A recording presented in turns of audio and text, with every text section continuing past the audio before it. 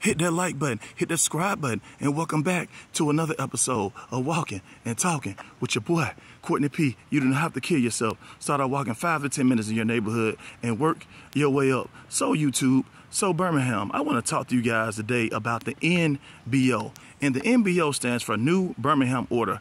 And I grew up a big wrestling fan. And, you know, back in the day, they had a group called the NWO. And the NWO, their mission was to take over professional wrestling. Now, the NWO, for the most part, they had bad intent. The NBO is not going to be like that. We have good intent. Everything with us is going to be positive. You know, that's why you hear me use terms like we're going to keep it positive, we're going to keep it pushing. We're making allies over enemies. Because my main thing is everything we do is going to be in a positive light.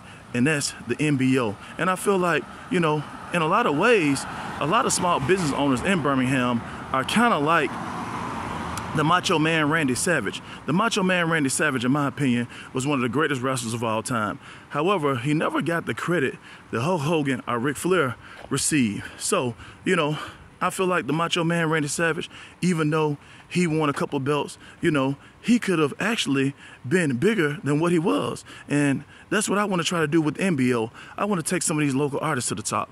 I want to help take some of these small businesses to the top. I want to share Birmingham to the world in a positive way. Like I say all the time, we're going to keep it positive. We're going to keep it pushing. And like the Macho Man, we're dropping the elbow off the top rope again and again and again and again. I need Birmingham to get behind me.